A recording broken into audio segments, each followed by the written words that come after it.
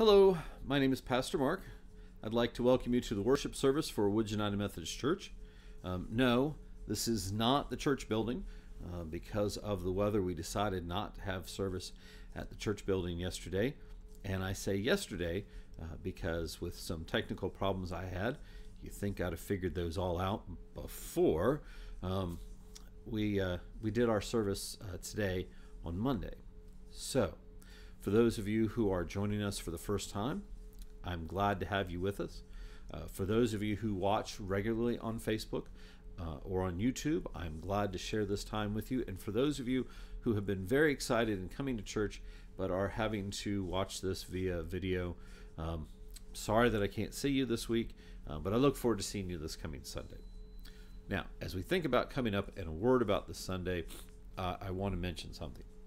So remember these things that we were wearing at church, and hopefully you've been able to wear around in the community, the masks, the face mask. We're going to be going back to these for the rest of the month of January, looking at the rising numbers of COVID both in the state and in our community. The health team and I have decided that this was the best course of action for us to do. We're going to be applying this for the entire month of January. We will look at it again as we begin February and see where we are and what we need to do next. Hopefully our numbers will lower and we'll feel more comfortable being back to where we are. Now, this is also going to apply for any meetings that come up at church, any activities that are at church. You need to wear masks. Please practice social distancing. If you're not feeling well, please stay home. We will miss you, but we will love you. So I want to keep those things in mind for us. If you have questions, please don't hesitate to let me know or let us know. We'll answer them as best and as quickly as we can. Now, I also want to say that as we think about this week and activities coming up, the Evangelism Committee is meeting on Tuesday night. So they'll be wearing their mask and be a part of that. We have Council on Ministries meeting coming up in another week. So everybody be ready for that. I know that Paulette would like to have the committees have all their reports together and ready as we meet. So with those things said, and I know it's a blessing to see how many activities that we have going on, even though sometimes with this coming we may feel a little uncertain about them. It's still exciting to see and it's exciting to know what the church is doing and how the church is making it through all of this. So I invite us to take this time now to set our hearts and our minds in an attitude of prayer and praise. I'm chuckling because I have my assistant here to help with the worship today.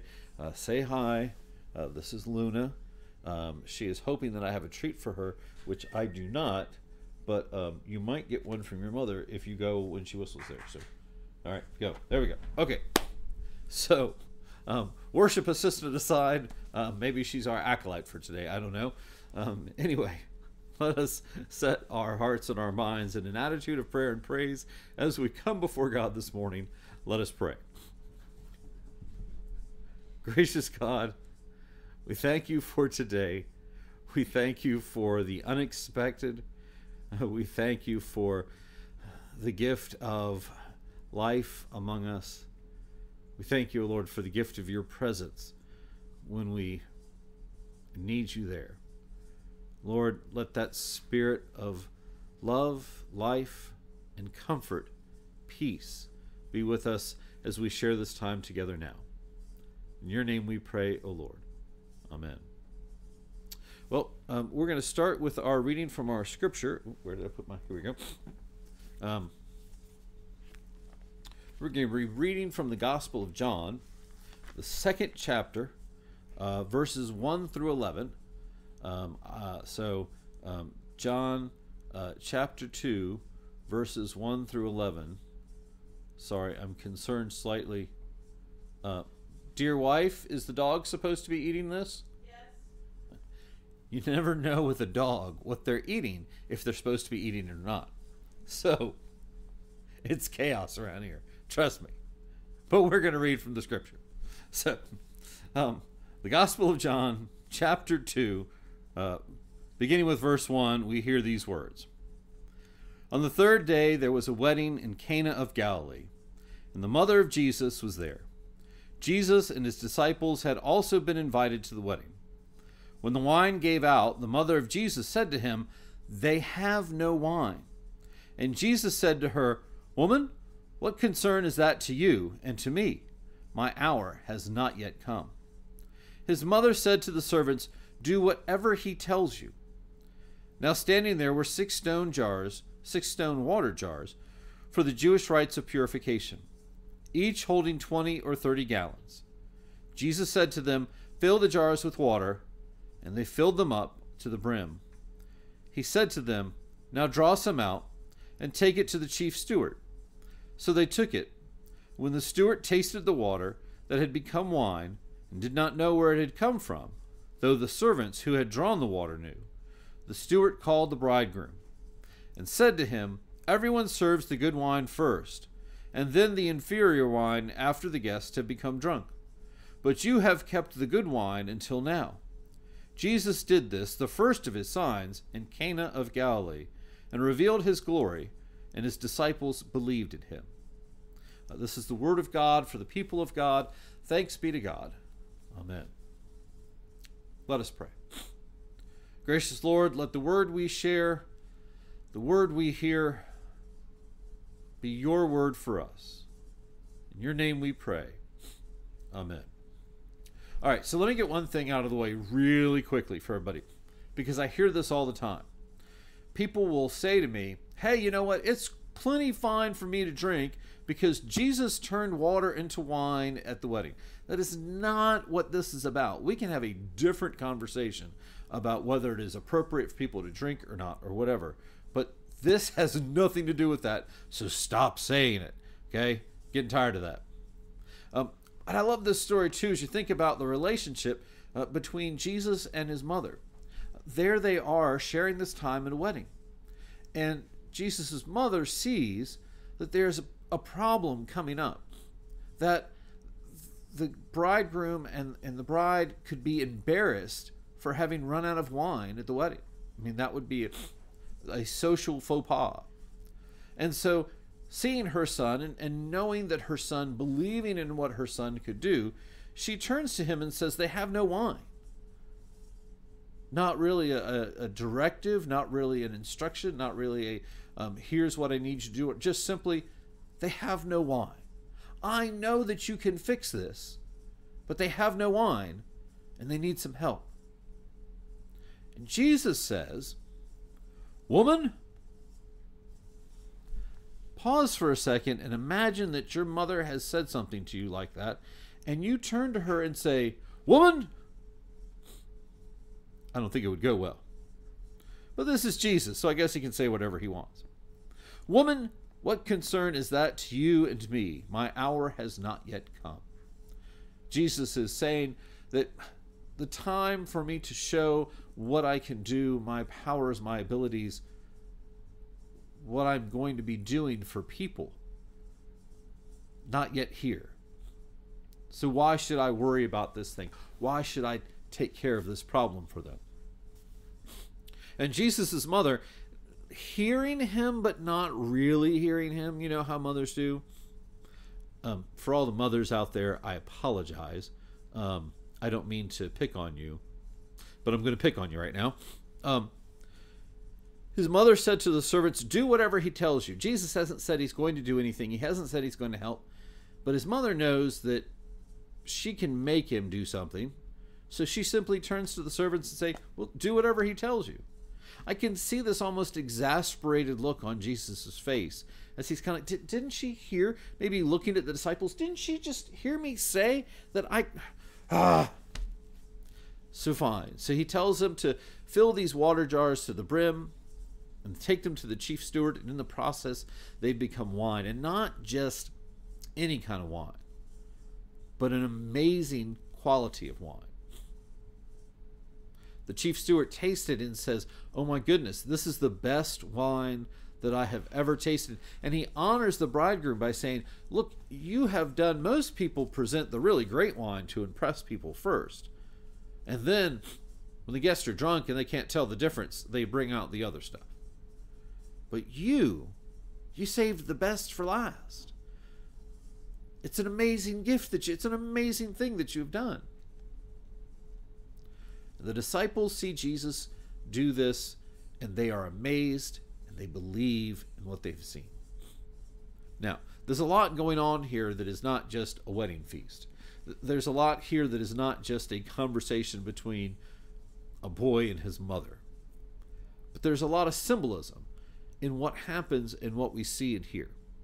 So, one of the things that we have noticed in this is that Jesus will tell people later he is living water.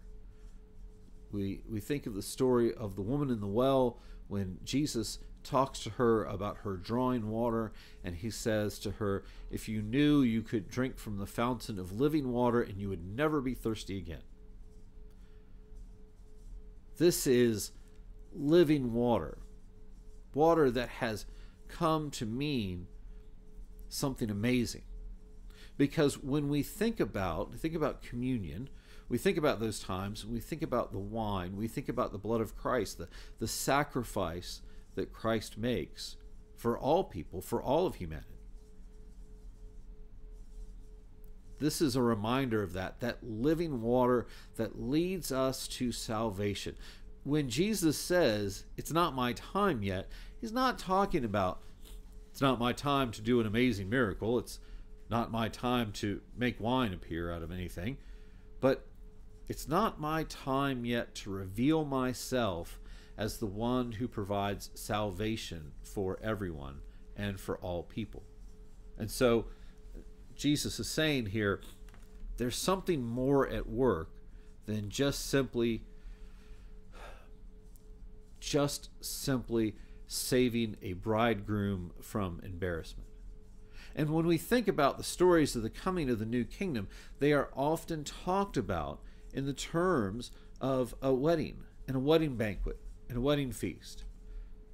Jesus, the bridegroom, waiting for the bride, for the church. And so here we see again this imagery of new possibilities, of new hope, of a new kingdom that is coming into place that is going to make the world new and better for us. Not simply just dealing with a wedding here in Cana of Galilee. But I think it's something significant too, the vessels that are used, the containers that are there. They're not just simply jars that are sitting by the side.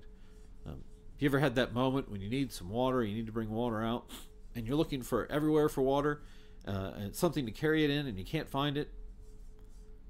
Because you need a lot of water. I mean, you could bring it out by the glass, but you need more than that. When I used to wait tables, one of the things you'd have people would ask for water, and we had these pitchers. Some were used for tea and some were used for water, and there were some times when you couldn't find a pitcher that we needed to have to be able to bring people water. And if you've ever been at a restaurant and you've been waiting for that person to bring you water, you're wondering, why don't they just get some water and bring it out? And meanwhile, you don't realize they're going crazy, running all around, trying to find something they can bring water to you in. I know that feeling, and these are specifically set aside for that purpose and that task, for carrying the water, for containing the water, for the rites of purification, for the rites that remind us, that help us to know that we are part of the community. We have been washed clean. And we talk about that through Jesus and through his sacrifice and through Jesus' blood, about us being washed clean and made new. We do that in our communion service. We talk about the blood of Christ that helps us when we share it together, when we take part in it together, almost like we're at a feast, maybe a wedding feast or something. When we share in that wine, when we share in that blood, we are washed clean and given forgiveness. And what better gift is there than forgiveness? How often do we find ourselves in a situation where we really need forgiveness and we don't know where to find it?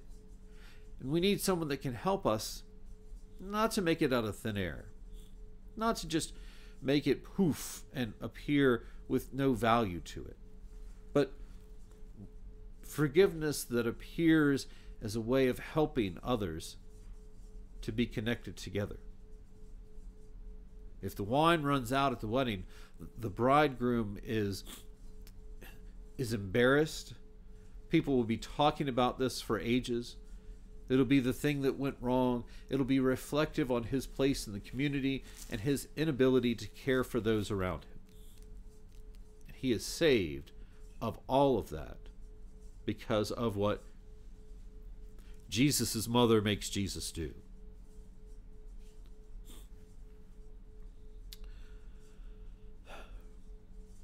The wine steward tasted the water that had become wine,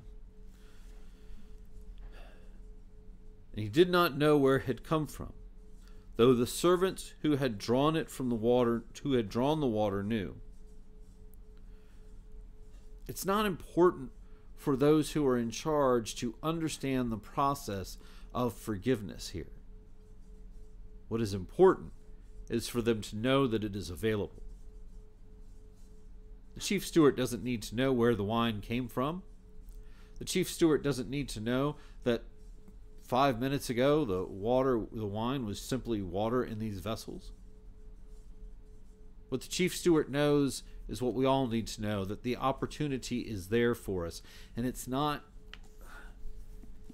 something that is simply a half-hearted gesture. It's the best that we have to bring. It's the best that we can put forward.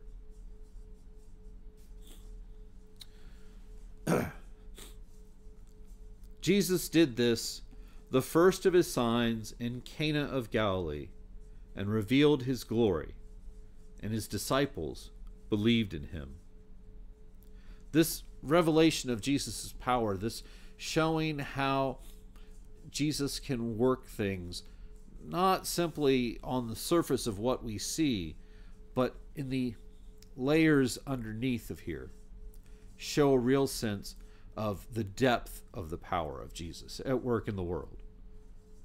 The depth of power that reaches into us in those difficult moments. The depth of the power that can shape us, mold us, comfort us in our pain, celebrate with us in our times of celebration and joy, and simply hold us in those quiet moments when we need to stop and to reflect.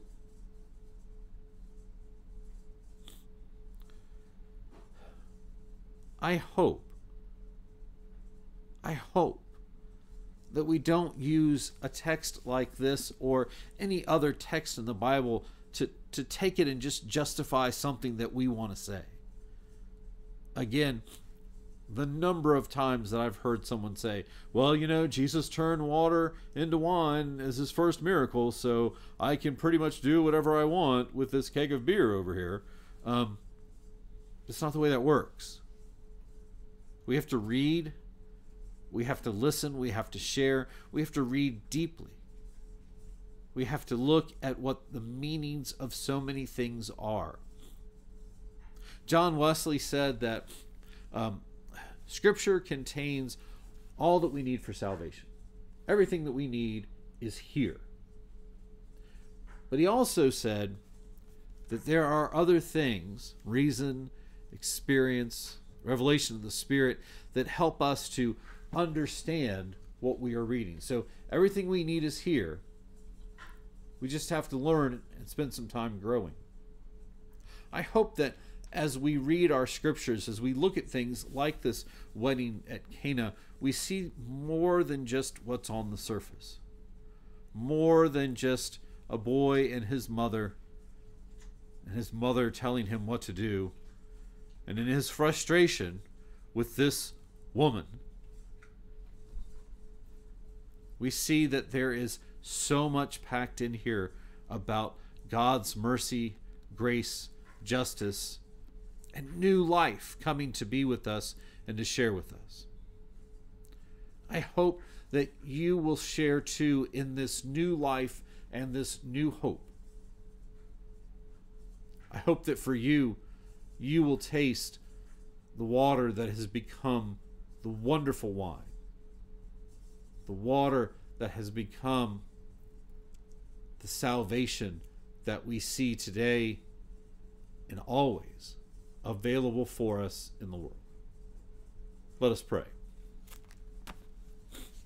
Gracious Lord, we thank you for the gift of today and the words you share with us. May we be reminded of the gracious coming of your kingdom. May we be reminded of your life, of love, of hope that is given to all of us. In your name we pray. Amen. I want to take just a few moments now as we move forward in our service for some prayers. Prayers for our community, prayers for those in the church. There are a number of people who are on our list who are in need of your healing, need of God's healing grace, or in need of God's mercy in times when healing that comes is maybe not the healing that we want. So, as we take this moment, let us open ourselves to God's grace in who we are. Let us pray. Let us intercede before God, whose hands provide for the needs of all, for the church, that adorned by one Spirit with a variety of gifts, the church may delight in diversity and persevere in unity.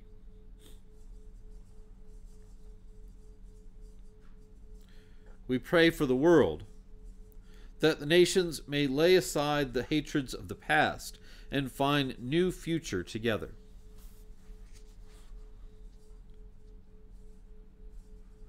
We pray that the weary of violence, countries ravaged by ethnic conflict, may begin to rebuild their spirit no longer desolate.